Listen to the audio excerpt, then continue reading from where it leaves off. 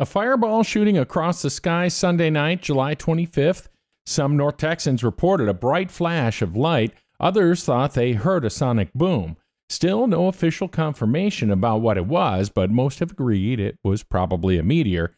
We had lots of videos sent in from viewers. Thank you as always for that, and check out this map from NASA showing where people reported seeing the fireball. Tons of reports in North Texas, then down as far south as Houston, up north into Arkansas and east into Louisiana. Geoff Petrulis for CBSN DFW.